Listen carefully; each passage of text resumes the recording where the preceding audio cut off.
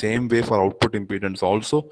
So output impedance, you can, for output impedance alone, you can start from the first stage. You can go in the forward or you can go in the backward. There's not going to be any difference because it is going to be a symmetrical network, right? So output impedance, you can calculate starting from the first stage, or you can come backwards. You will get the same answer. Okay. So that is not an issue. And when you see resistance in parallel, you will be applying the parallel formula. And when you see the resistance in series, you can accordingly use the formula for resistance in series. So similarly, proceed to find the output impedance of the last stage. So when you have two-stage amplifiers, you start from 1 and you proceed till 2 only for output impedance. See, for input impedance gain and current gain, we are starting from 2 to 1. Output to input, we are starting. So when you do output impedance, you have to do the reverse. You have to start from 1 and you have to go towards the last stage.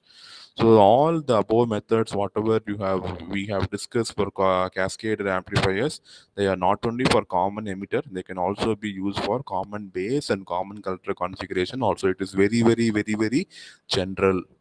So we have not specified anywhere. It is only for common emitters. So all the 4 parameters, voltage, current gain, input impedance, and output impedance, whatever we have seen for cascaded amplifier is well applicable for common emitter, common base, and common collector configurations also.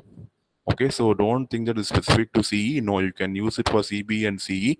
We don't use CB and CE as amplifiers, and so we restrict our usage of these techniques only for common emitter configuration. Any queries so far you can ask. So general concepts I have told you. Now we'll specifically go into the common emitter concept. So any doubts you have, you can ask.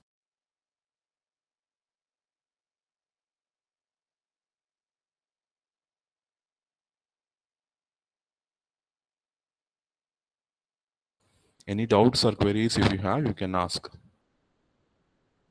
I again say, one of these things will look very well when you study on the day of exam. You should have a regular learning every day as we complete the portions.